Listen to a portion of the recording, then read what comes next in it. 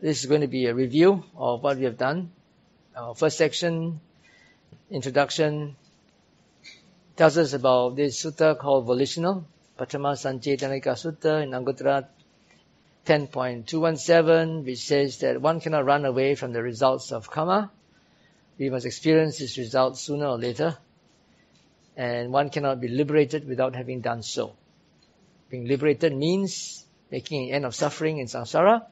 It means the physical death of an arahant, not the moment of enlightenment of an arahant. Do you all find this reasonable and logical? Do you agree? Do you think it's really possible for a person to pay back all his karmic debts, to experience all the good and bad karma from the inconceivable beginning of samsara until the moment he attains khanda parinibbana? You think it's possible? If you're an accountant, you will say it's not possible. Let me give you a very good example. You all have heard of Bāhiya. It's found in the Uddana. Bāhiya was an external ascetic. He was wearing tree bark as his robes, and he lived at the seaside in India during the Buddha's time. He was very well respected by the people around there. They regarded him as an arahant, so they supported him with abundant requisites, with great respect and veneration. So, with all this, he himself thought that he was an arahant. But one day, out of compassion for him, a deva who was related to him in a past life appeared to him and told him point blank, "You are not an arahant. You have not attained the path to arahantship and you don't know how to get there." So he was stunned. All the while everybody regarded him as an arahant and he thought he was one, and this deva says he's not. So then he asked, if I'm not an arahant, who is? Who is an arahant in this world with his devas and his brahmas? This deva says, the Sammasambuddha. He's a real arahant. He's got the path to arahantship. And if you really want to be an arahant, go and see him. He's in Savatthi now. So Bāhiya was in a hurry. He was seized by a sense of urgency. And he left his seaside hermitage and walked all the way to Savatthi. You know how far Savatthi is from the seaside? And he walked so fast that he stopped only one night in one village in order to get to Savatthi as fast as he could. And when he reached Jetavana, he asked the monks where the Buddha was. And the monks said the Buddha went out to Savatthi for alms round. So quickly he went to Savatthi to search for the Buddha. And he found the Buddha on alms round. He bowed to him, paid respect, and begged the Buddha to teach him the Dhamma in brief. The Buddha said, "Wait, Bāhiya, wait. This is not the right time. I'm on alms round. Wait until I finish." But Bāhiya could not wait. He implored the Buddha. He says, "Bhante, please teach me the Dhamma in brief right now, because we don't know if there's any danger to my life or to your life." The Buddha refused. Again, the Buddha said, "Wait, Bāhiya, wait. Be patient. Wait until I finish my alms round. This is not suitable time." Then the third time, Bāhiya begged the Buddha to teach him, saying again that we do not know if there's any danger to my life or to your life. So please teach me the Dhamma in brief right now. And the Buddha relented. And the Buddha said, "In that case, listen. In the seen, there shall only be the seen. In the heard, there shall only be the heard. In the sensed, there shall only be the sensed. In the cognized, there shall only be the cognized. Thus shall you train yourself." When, Bāhiya, you can train yourself like that, in the seen, there's only the seen. In the heard, there's only the heard. In the sense, there's only the sense. In the cognized, there's only the cognized. Then you will not be with that. When you're not with that, then you will not be in that.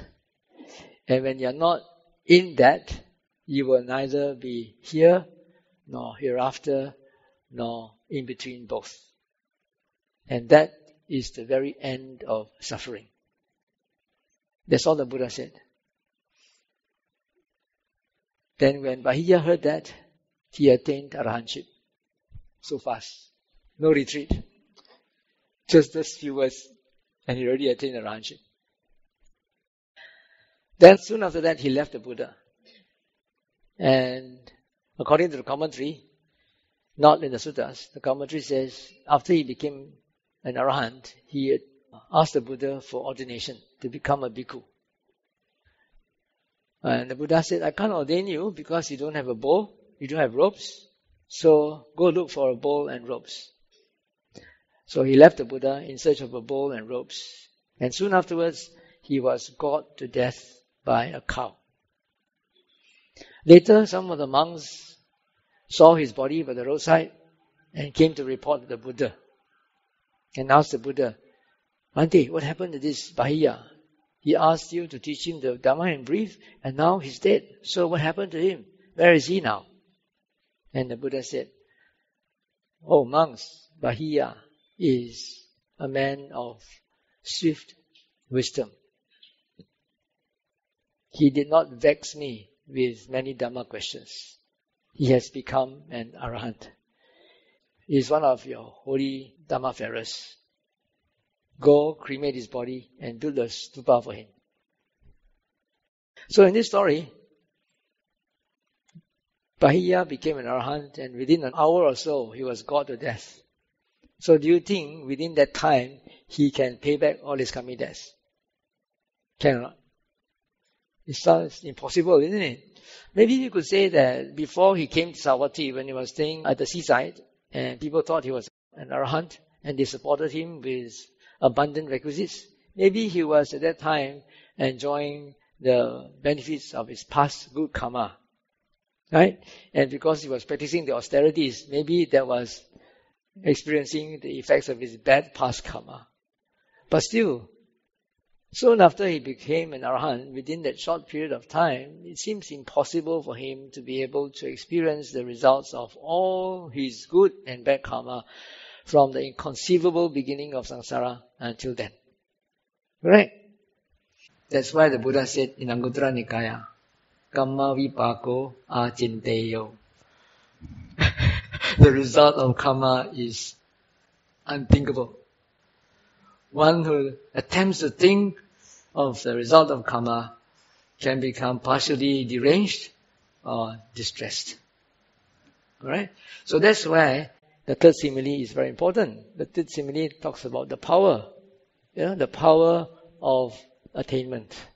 The power of attainment has this ability to make this happen, although it may seem unreasonable and illogical. But don't talk about an arahant. Even for a Sotapanna, this is also remarkable. Because a Sotapanna has only got 7 more lifetimes to live, maximum. Correct? And whatever bad karma that he had done in the past, from the inconceivable beginning of samsara until the moment of attainment, all those karma, all those bad karma that can generate rebirth in the lower realms become null and void. They don't have the power to generate rebirth in the lower realms anymore. Although they can still generate unpleasant, painful results in the course of his existence before he becomes an arahant or before he attains khanda parinibbana. But it will not cause rebirth in the lower realms. Okay? So this again is the power of attainment. Right? So the third simile is very significant. The third simile showing that with power you can do anything and get away with it. Then in the root sutta, a lump of salt, the Buddha said that one doesn't experience karma in precisely the same way that one created it. For example, killing a chicken by slashing its throat doesn't mean one will be killed in that same way. But when one creates karma that is to be experienced in a particular way, one experiences its result in that way. In the above example, one could be killed, grievously hurt, or slightly injured. Whatever it is, whatever unwholesome karma that is created will give painful results. But the degree of pain and duration of pain varies with the individual. And here it says, a similar bad past karma can give different results to different people. It can lead one to hell, but it makes another suffer only in this very life, not in the next. So who can go to hell? Someone who is undeveloped in body, morality, mind and wisdom, and is therefore limited by his virtues, has a mean character, and dwells in suffering. And who can suffer only in this life? One who is developed in body, morality, mind and wisdom, is unlimited by his virtues, has a lofty character, and dwells without measure. Has a lofty character here is a translation of the Pali word Mahatta, which means great self. And dwells without measure could mean dwelling in the Divine Abidings. And dwells without measure seems to imply that this person could live in any of the 4 Brahmaviharas, Metta, Karuna, Mudita and Upekkha. Why? Because this is supposed to be an arahant. An arahant has fully understood not self. He has understood that everything, all sankharas arise due to causes and conditions. So even if he encounters nasty people, very vicious people, very unscrupulous world leaders, he can understand and forgive them, and even can have compassion for them, because he knows that they are all victims of the defilements. Even though people may not become arahants, but if you constantly watch your mind, right? Look back at your mind, watch the subjective experiencer, then you can understand how the mind works, your mind and other people's minds. For example, you walk along the street, you go to the supermarket, to the mall, and then you see some interesting items, and greed arises in you. You know it's not going to be useful, but you still want to buy. Correct? You can't resist the temptation of buying. And you know it. You're mindful. You know there's greed there and you shouldn't buy. Yet you buy. And times when you know anger has arisen, and you know anger has arisen, and you better keep your mouth shut. Don't open your mouth. Don't say this because you're going to get into trouble. But yet you say it and you get into trouble. Doesn't this happen? Yeah, so often. So when you see your own mind, you understand that even you, supposed to be a meditator, cannot even control your own mind. How about other people who are not meditators? Right? Instead of condemning them, instead of being antagonistic towards them, being indignant, you need to understand and forgive them. Have compassion for them. It doesn't mean that you just become indifferent. You can try to the best of your abilities to change things according to your means and your interests, because that is also a cause and condition that could bring about a positive change. However, there are also other causes and conditions that might override your effort and things might turn out otherwise. Right? So it's a very complicated web of causes and conditions. You can try according to your means and interest. Yeah. Otherwise, in the end, you just go back to equanimity and accept that it's all due to causes and conditions beyond your control. So that's how these arahants can live in the world and yet not of the world. We went through a tabulation of our cross-references, and after going through that, I made some comments. We have to be careful with the usage of terms. Sometimes the same terms are used with different meanings depending on context. And we must be careful not to simply copy and paste out of context. And it is for this reason that I did not include the Buddha's explicit explanation of develop in body and develop in mind. Although it is the Buddha's words, or rather the Buddha himself gave a very explicit definition of develop in body and develop in mind, I did not use it in my interpretation. Why? Because the context is different. Our context makes use of a composite of the four terms. Develop in body, in moral behavior, in mind, and in wisdom. In the context of MN 36, only two are referred to, which are undeveloped or developed in body and mind. Why? Because Saccaka came to the Buddha and asked him these two questions about development of body and development of mind. And his idea of development of body is the austerities, self-mortification. And he was praising the self-mortification of the other teachers during the Buddha's time. Then when he came to development of mind, the Buddha asked him, then how do you understand development of mind? And he could not give an answer. So the Buddha gave him his answer, the Buddha's version of what he understood by development of body and development of mind. The answer given by the Buddha was a specific response to the questions asked by Saccaka. So I don't think that can be applied in our case, because in our case, it is not about what Saccaka was asking, but it is about the composite usage of these four terms, as we saw in the other contexts. Now the word Kāya, as I said, in most cases, it means the physical body. But in some cases, like this one, about being developed in body, it does not mean body in the conventional sense, but it means the subjective experiencer, the mind that is reacting to what is perceived through the six senses.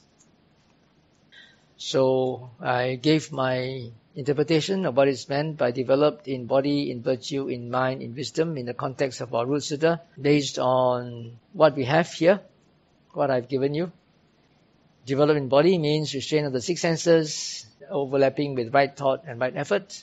Developed in virtue means having right action, right speech, right livelihood. Developed in mind means having right thought, right effort, right mindfulness, right samadhi. And developed in wisdom means having right view and right knowledge. With regard to MN 36, where the commentary explained developed in body as vipassana, also it doesn't fit in this context, because in this context, vipassana will come under wisdom. Alright? Now I have some comments that I made just now, just to repeat. The significance of the similes are not about the quantity of good kamma or meritorious deeds, not just any good kamma, any good meritorious deeds, but about the quality and power of certain things to be developed. In particular, those things that are connected with the noble Eightfold Path that can lead you out of samsara. Not those good deeds that will keep you in samsara, but in a good way, in a pleasant and enjoyable way. Although the sutta talks about development of body, moral virtue, mind and wisdom in terms of the qualities of an arahant as the basic principle behind being able to diminish the effects of bad past karma, we can draw an implication that it may also be possible for people who are not yet fully developed, but who are walking the Noble Eightfold Path.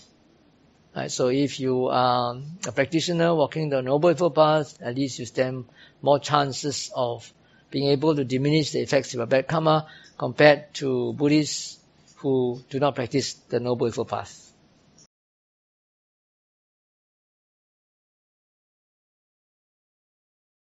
Okay, before I end, a couple of things yet to be answered.